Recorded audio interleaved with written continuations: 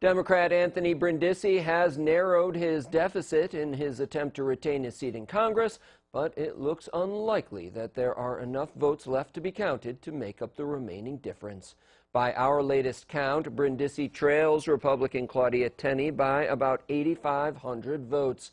Tenney's election night lead was 28,000 votes. In Broome County alone, which finished counting absentees today, Brindisi bested Tenney by 14,000 to less than 4,000. However, much of the counting has now been completed across the district, leaving Brindisi few ballots in which to make up the remaining 8,000. Shenango County plans to start counting its ballots on Thursday, although the Republican stronghold may end up bolstering Tenney's lead.